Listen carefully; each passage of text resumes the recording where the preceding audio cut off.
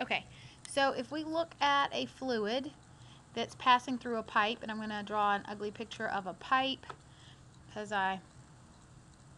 so that's the end of the pipe, and here's the length of our pipe.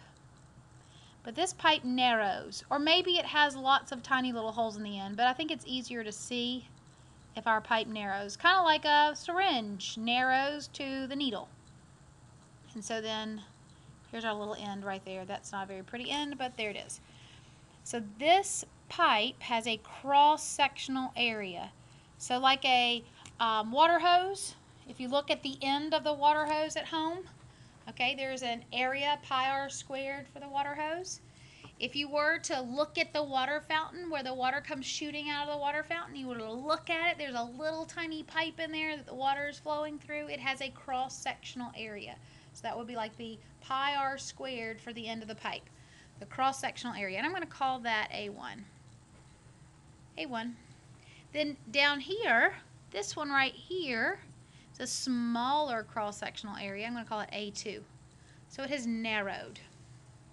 Now, if our fluid is non-compressible, so we cannot squish it together, pardon me, any closer than they already are, then the volume, so let's take a little chunk of this fluid and follow it through. So this little chunk of fluid has a length of, that's an L1. If I write an L like this, it looks like a 1. So usually we write it in italics or cursive. So L1, and then, because you can't see it, it's behind the pipe, right? Here's the other part.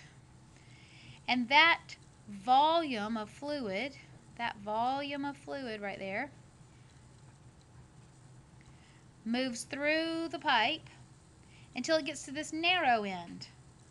And the same volume has to move through this narrow section as was moving through here, because we can't have a traffic jam of water molecules back here where it's narrowing.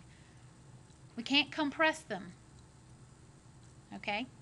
It has to stay the same, so the volume is forced into this smaller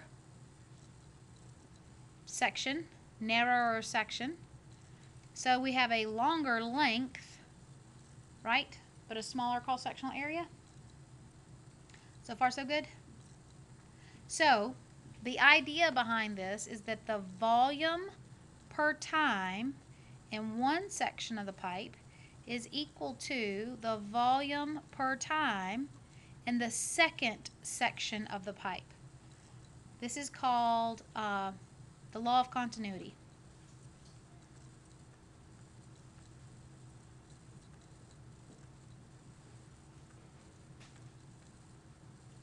I think that's how to spell continuity. Anyway, whatever, good enough. Continuity, it comes from what? Continuous. Continue. If something is continuous, then you expect it to be the same, right? Discontinuities versus continuities in math class, right? So we could expect it to be the same. So that means the same volume per time flows through any portion of the pipe.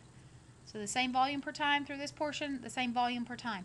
Tell me about the water that's flowing through those little holes in the shower compared to the big part of the pipe. What happens to the speed? It increases.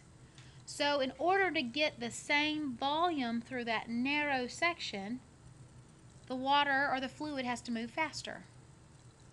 And that's how we get pressure washers, and we can use the end of the water hose, put the little, what do you do with the water hose when you don't have the little nozzle?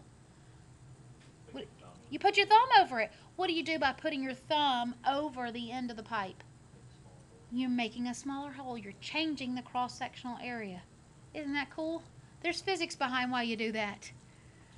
Wow. Okay.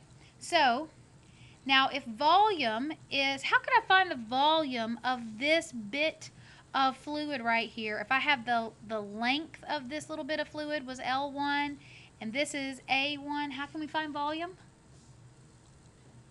Any ideas? Area times length?